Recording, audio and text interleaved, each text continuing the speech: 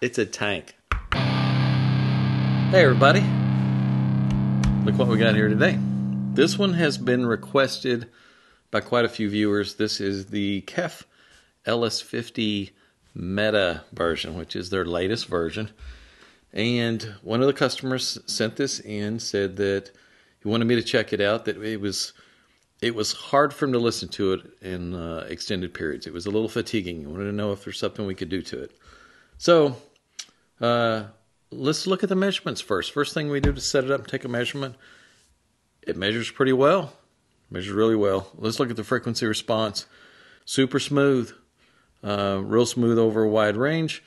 The top end does start to drop off a little bit, though. The top octave is down about 2 dB, and then above about 16 or 17 kHz, it just takes a dive. Now, past 22 kHz, at the very top, you can see it starting to come back up. There may be some ringing in this tweeter, but it's above 22 kHz. I can't really see it all. I can just see the rise start. I don't know how aggressive the ring is. I see the exact same measurements in the Q100s and the Q150s that I've measured. It's the same driver, basically. So I'm seeing the same thing, same driver, other than this has the Meta technology on the back, which we'll talk about later. If we look at the off-axis response, that's going off-axis, and since this is a coaxial, it means going off-axis in any direction, really. It looks great. It looks as good as anything we've ever measured in here. As far as off-axis, it just drops off evenly and smoothly the further you get off-axis. Spectral decay is pretty clean. There's a few little ridges there that are a little bit of ringing going on there, real low, but overall, really clean, really clean. And the impedance response, nothing really crazy going on there other than right there at the tuning frequency of the port, we can see there's a little bit of a port resonance going on. And it's the port is on the back, which is kind of weird. It's a flared port. It's flared on both sides. I don't know what's causing the resonance there, but there is a little bit of port resonance going on. It may help that if it had a little more insulation. Don't know. Binding posts were pretty decent. I didn't see ferromagnetic material anywhere on this side. I couldn't get to the other side, so I don't know if they've got a nut on there that's ferrous or not. But overall, it looked good. And then we opened it up. And this thing is well built. It's a tank.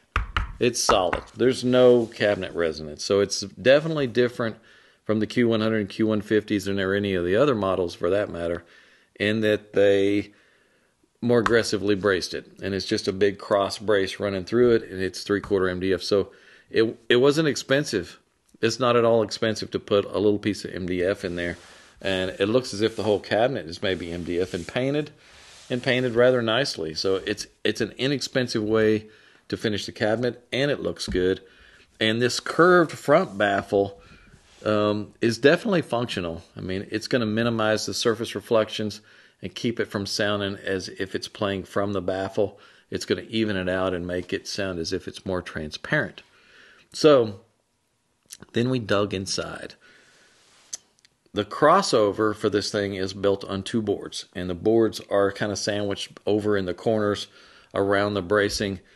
So it's almost impossible to get to. I mean, well, you could get to it and you could take them out. You could work on it. You could do some stuff to it, but not easily. They didn't make this thing to service. If you want to do upgrades on this thing, have at it, man. It's going to be tough.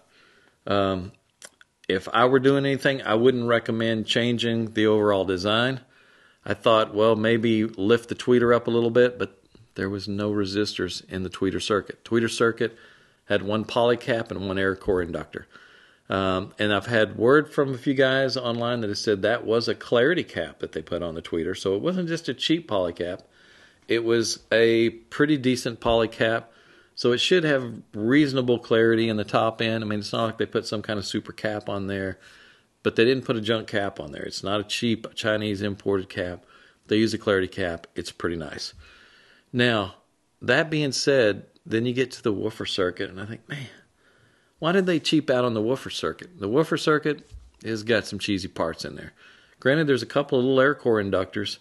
There's also an iron core inductor, 2 sandcast resistors, and the capacitors are electrolytic capacitors. So, come on, guys. So if you're listening to these and you notice a somewhat veiled sound, or the vocals are a little bit soft or subdued, or sound like they're kind of playing through a wet rag, kind of feel like not a real open or lively, natural body in the vocals, that's where I would point, and as far as that's probably the culprit.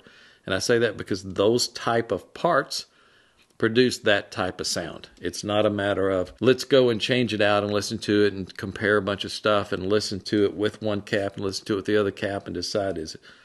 No, these are somewhat absolutes. Some of those lower price budget parts have those particular sound characteristics. They used them in this woofer circuit. They didn't in the tweeter circuit.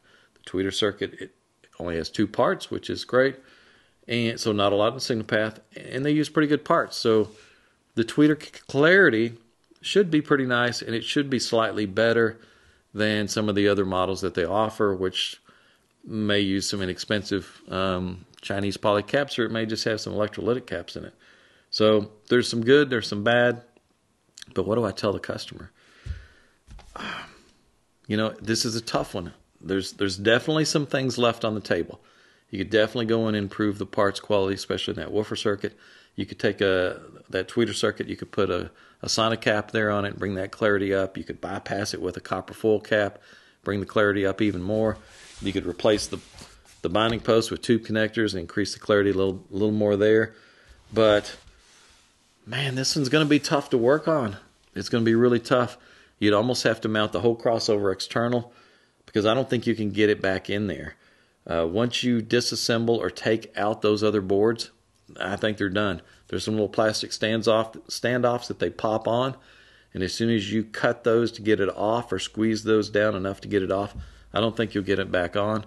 And in the woofer circuit, there's not enough room left on that board for any really high quality parts. You start putting real 16 gauge inductors in there, and it's going to fill the whole board. It'll just fill all that up immediately, and I just don't think you'll even get it into the box. So as good as this little speaker may be, and a lot of people have really praised it as being a pretty good sounding little monitor, it's probably stuck where it is unless you want to go through a lot of trouble or a lot of effort to try and bring that level up. If you're looking for more than what this is going to give you, and there's certainly a lot of speakers out there that fit in that category, you might want to just step up to another speaker. It's one of those that I'd say it's just not worth it, and it's not bad to begin with. I mean, for casual listening and you're not too critical of how the music sounds, I mean, don't expect this to be a $5,000, kill-all mini monitor. It's not.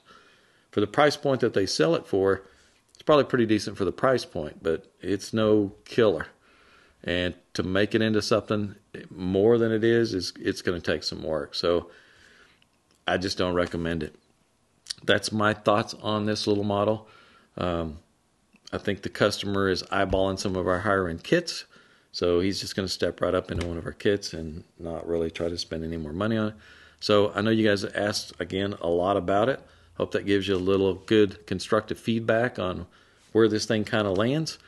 And we're going to talk more about the meta technology, which is really a way of diffusing the back wave of the tweeter. It's a way of absorbing it a little bit, or diffusing it rather than absorbing it. And I'm going to do a whole series on that, and we're going to talk about the pros and cons to doing things like that, the way this was done versus more simple ways that it could have been done. And we're going to do that in another episode. That's it for this one. It's just a short one, and I'll see you guys in the next video. And thanks for watching.